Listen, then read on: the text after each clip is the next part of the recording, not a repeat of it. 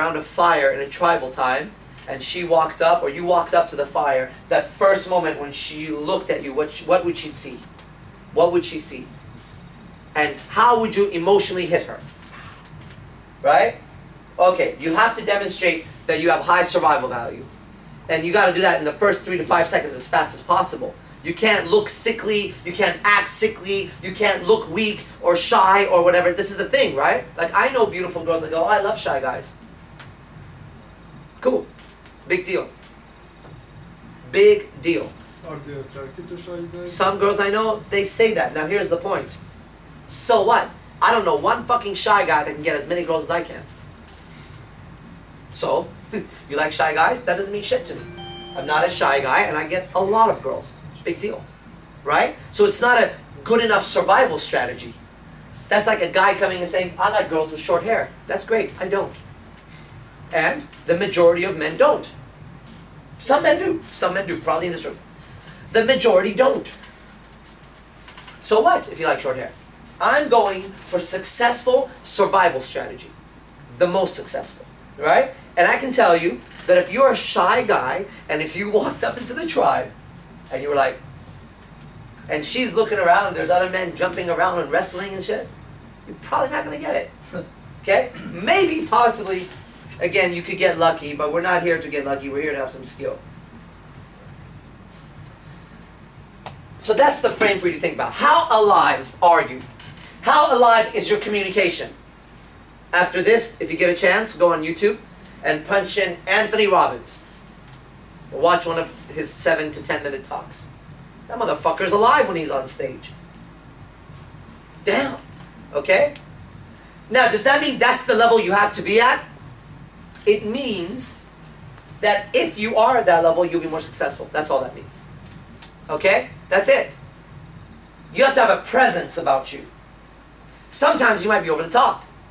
I get that sometimes. I get that sometimes from people. And I say, of course I am. I am an extreme case.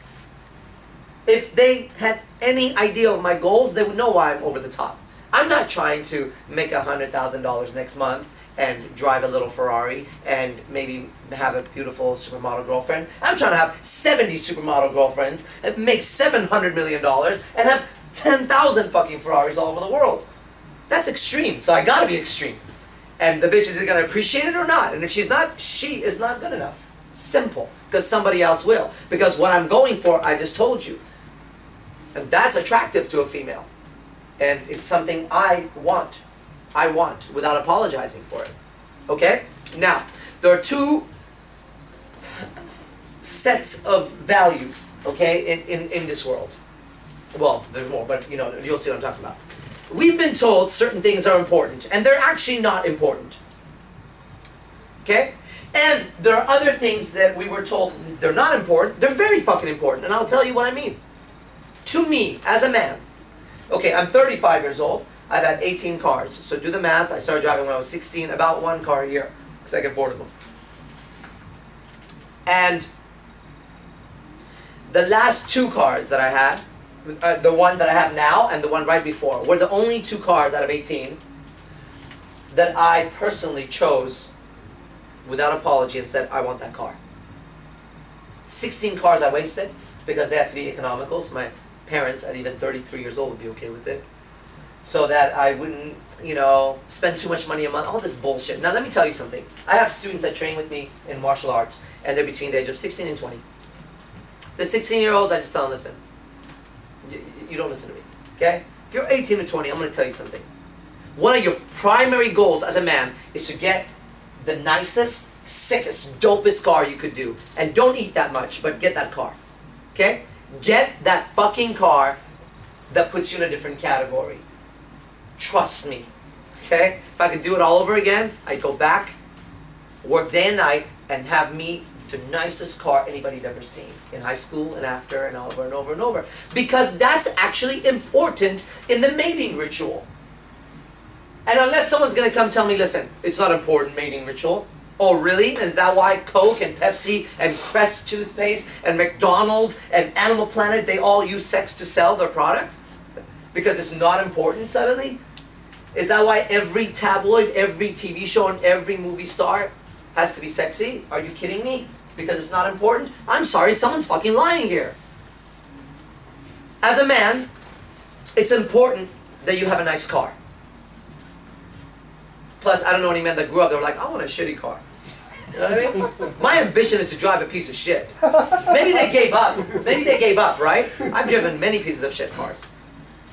What I'm driving right now is a piece of shit compared to what I should be driving. Fine. So we all grew up and we wanted the nice car, whatever that was in your mind. So good. So I'm here to tell you, you should have gone for it. And if you haven't, you should now. One of my students here did recently. What a sick car. And he saw the moment he drove up, what happened to everybody? Whoa. In fact, I had a beautiful girl with me here that night. First time she met him. Nice car. Take your fingers out of your vagina, bitch. So it is important. Okay? 2.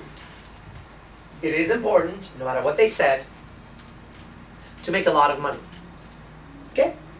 Okay? Money's the root of all evil. It's not all about money. It's not da-da-da-da. Okay, thank you, thank you, thank you, thank you. Somebody should have fucking sat me down at 6 years old and said, here, son, here's how you make money. Here are the laws. It's not an accident. This is how you do it. These people made it. This is what they did. Do that and you make it. Now you're 6. By the time you're 12, you're going to be the richest 12-year-old there is. Okay? You're going to be able to buy whatever pack of gum you want, whatever He-Man toy. You'll have your own bicycle at 13 years old with your own money. Damn, I'd be balling at 13 years old. You know what I mean? Imagine a 13-year-old like, yeah, I got me a new bike today. And how'd you do that? I've been working since I was 7. Around the house and making stuff. I have my little bank. So, I don't remember in school being taught that shit. No. That wasn't even part of the education, but it's important.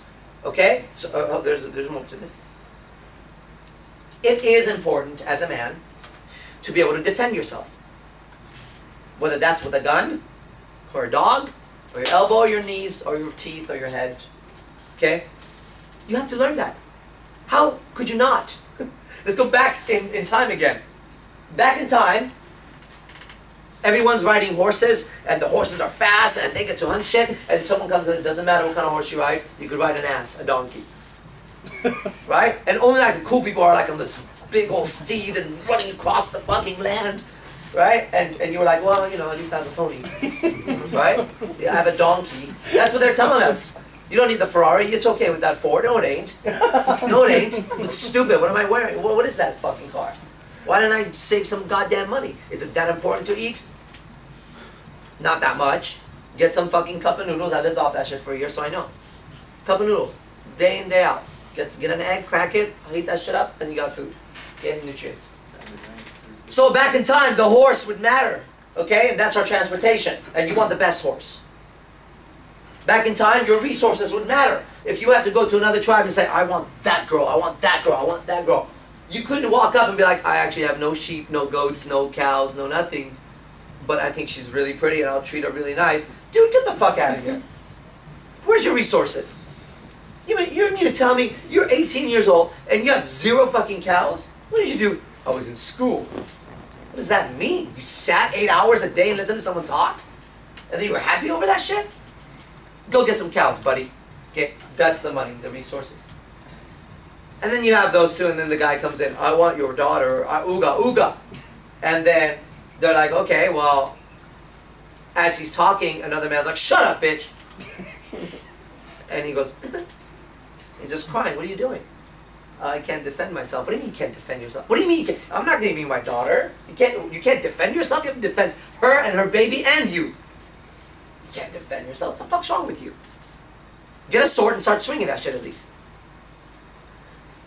These were the important knowledge that nobody seemed to give a shit about. I don't know why they didn't tell me. I don't know why we weren't sat down and said, listen, son, make money, get great transportation, the car you want, learn to fight. Okay, and then we get to where we are right now, understand the female. Because that's what you're trying to mate with. Does it make sense to know everything about it? Right? It would be weird if you knew nothing about whatever it is that you cared so much about. Which is what's really interesting, right? When you're doing the pickup arts, the game, right? Everybody except this company, honestly. there's this weird feel to it, like, ooh, a pickup artist, be careful, don't let people know. You should be proud of it. You're studying the female psychology, okay? That's it, simple. That's what you're doing. That's beautiful. Any man who doesn't think they should study it is a nutcase to me. Weird, what are you talking about? You have to understand the creature. She is not like you. If you're trying to treat her the way you want to be treated, disaster, okay? Disaster. It's also her issue too. How many women are studying men? I don't know. And we know how stupid they act. Every man knows that. What does the last female you went out with know about men? No. She knows all about her own demands and her gossiping girlfriend circle. But what does she know about men? She's surprised that you like other girls. Where the fuck have you been, girl? What have you been watching? Fucking Little Mermaid your whole life? 100% of the men who are not psychologically fucked up have a desire for other beautiful women. And every female in this world should know that shit. It should be on TV, it should be on the news, it should be everywhere. So it's not this big whopping surprise suddenly. He looked at her. We only have to deal with that because no one's like, what are you talking about? If my dog barked, would you be like, he barks? That's what dogs do. They bark. Cats meow. Women seek status. She will leave you if you sit on your fucking hunches and go, well, she loves me a lot, you know, she'll never leave me because she loves me. Oh yeah, she will. She better know you're out there fighting. Not I mean fighting, but fighting. She better know that. Sometimes guys are like, well, I can't compete right now, you know? You have this, you have that. I worked for what I have. I'm still working for what I have.